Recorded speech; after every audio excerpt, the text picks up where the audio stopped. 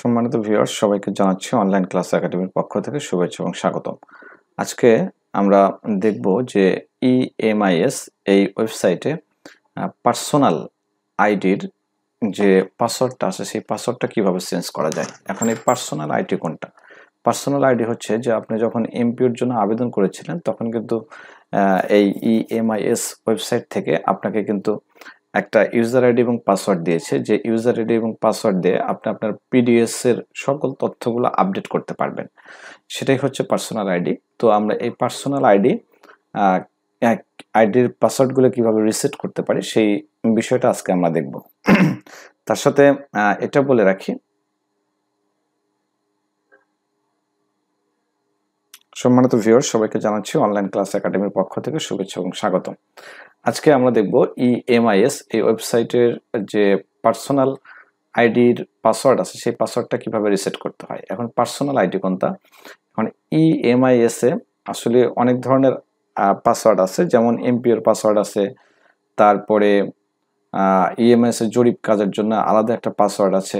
তো এই সকল পাসওয়ার্ড নয়, আমরা দেখব হচ্ছে পার্সোনাল আইডির পাসওয়ার্ড। পার্সোনাল আইডি হচ্ছে যে আপনি যখন এমপিওর জন্য আবেদন করেছিলেন তখন কিন্তু আপনাকে এই ইএমআইএস ওয়েবসাইট থেকে একটা ইউজার আইডি এবং পাসওয়ার্ড দিয়েছে, যে ইউজার আইডি এবং পাসওয়ার্ড দিয়ে আপনি আপনার পিডিএস এর যাবতীয় তথ্যগুলো আপডেট করতে পারেন এবং সেই তথ্যগুলোকে সাবমিট করতে পারেন।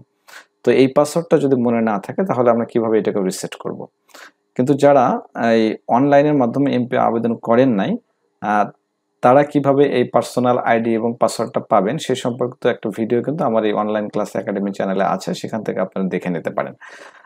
আর যারা অনলাইনের মাধ্যমে এমপিও আবেদন করেছেন তাদের কাছে অবশ্যই এই user ID, personal user ID এবং পাসওয়ার্ডটা আছে।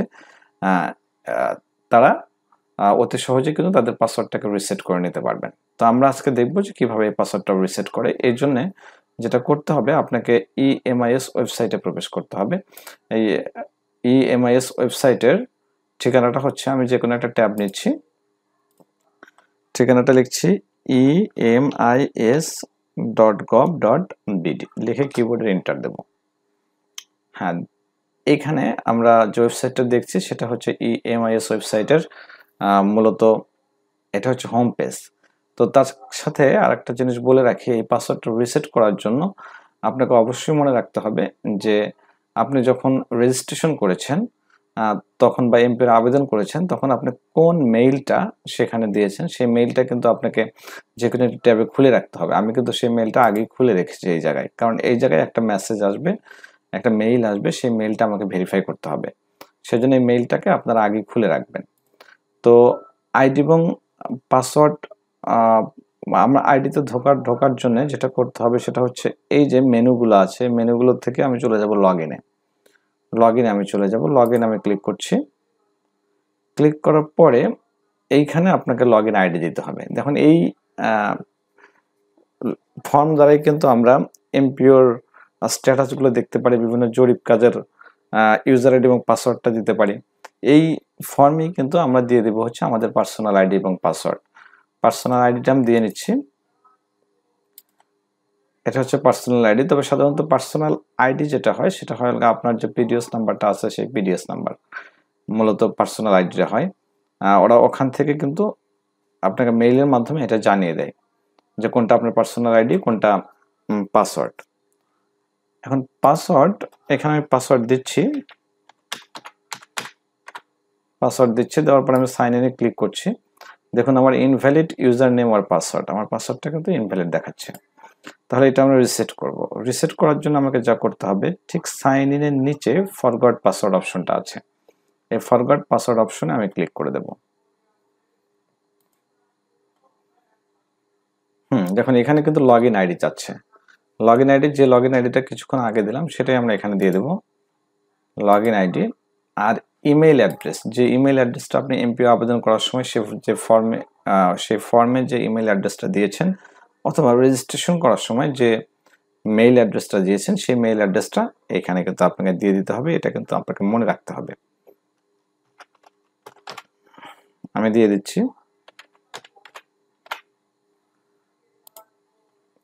হ্যাঁ, এইবার এখানে কিন্তু পাসওয়ার্ড রিসেট করার জন্য যে অপশনটা সেই অপশনটা কিন্তু এখানে দিয়ে দিয়েছে, রিসেট পাসওয়ার্ড। আমি এখানে মেইলটা দেওয়ার পরে আমি রিসেট পাসওয়ার্ডে ক্লিক করব। Reset password. দেখুন এখানে একটা পপআপ শো করেছে, information and a mail with password reset instruction is sent to your email address। অর্থাৎ ইমেল অ্যাড্রেসে কিভাবে পাসওয়ার্ডটা রিসেট করতে হয় তার জন্য একটা ইনস্ট্রাকশন দিয়েছে। তাহলে অবশ্যই আমাকে কিন্তু ইমেইলে যেতে হবে। আমি ইমেইলটা কিন্তু আমার পাশের ট্যাবে খুলে রেখেছি। দেখুন এখানে কিন্তু আমার একটা মেইল চলে এসেছে, এখানে বলা আছে নিউ emis.pass12। আমার এখানে দুইটা মেইল আছে, তার মধ্যে এখন নতুন একটা মেইল চলে এসেছে। আমি এটা ওপেন করছি। এই যে 10:32 আমার মেইলটা চলে এসেছে। দেখুন এখানে কি বলা আছে, deer Masud Rana, we receive a request to change your password on emis system, click the link below two set a new password. অর্থাৎ এই পাসওয়ার্ড, এই লিঙ্কে আমাকে ক্লিক করতে বলছে নিউ পাসওয়ার্ডটা সেট আপ করার জন্য। তাহলে আমি এই লিঙ্কে ক্লিক করে দেব। হ্যাঁ, এই লিঙ্কে ক্লিক করার পরেই কিন্তু পাসওয়ার্ডটা রিসেট করার যে অপশনটা, সেই অপশনটা কিন্তু এখানে চলে এসেছে। এখানে কিন্তু আপনাকে পাসওয়ার্ড দিতে হবে। তো আমি পাসওয়ার্ডটা দিয়ে নিচ্ছি।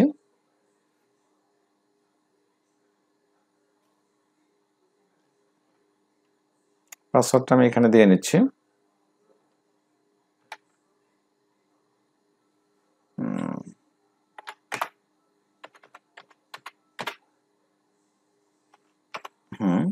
ঠিক উপরে যে পাসওয়ার্ডটা দেবেন, নিচে কিন্তু আপনাকে সেই একই পাসওয়ার্ডটা দিয়ে দিতে হবে।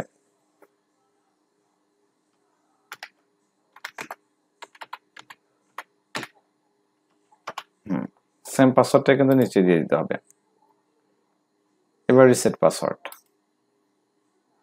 Your password is change, please log in with your new password. আমার পাসওয়ার্ডটা কিন্তু চেঞ্জ হয়ে গেছে। এখন আমাকে লগ ইন করতে বলতেছে এই নিউ পাসওয়ার্ডটা দিয়ে। আমি ওকে করে দিলাম। এখন আমি চলে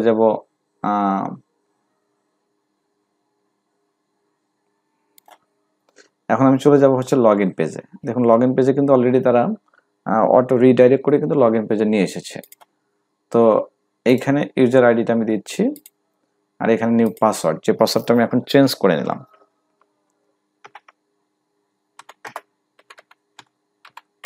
সেই পাসওয়ার্ডটা আমি এখানে দিচ্ছি। দেওয়ার পরে সাইন ইন। দেখুন অতি সহজেই কিন্তু আমি আমার যে পাসওয়ার্ডটা দিলাম সেই পাসওয়ার্ড দিয়ে কিন্তু আমি আমার আইডিতে কিন্তু প্রবেশ করলাম অতি সহজেই। এখান থেকে আপনারা এখন আপনার নিজস্ব যে ইনফরমেশনগুলো আছে সেই ইনফরমেশনগুলো দেখতে পারবেন এবং সেটা কিন্তু এডিট করতে পারবেন। দেখুন HRM এ যদি আমি ক্লিক করি, হিউম্যান রিসোর্স, এই যে পিডিএস, প্রথমে কিন্তু পিডিএস চলে আসতেছে। পিডিএস এ যদি ক্লিক করেন তাহলে পিডিএস এর এই তথ্যগুলো কিন্তু আপনি আপডেট করতে পারবেন। কিভাবে পিডিএস এর তথ্যগুলো আপডেট করতে হয় সে সম্পর্কিত একটা ভিডিও কিন্তু আমার চ্যানেলে দেওয়া আছে, যে নিজের পিডিএস কিভাবে নিজে ঠিক করবেন। এই টাইটেলের মাধ্যমে একটা ভিডিও কিন্তু আমার চ্যানেলে সাবমিট করা আছে।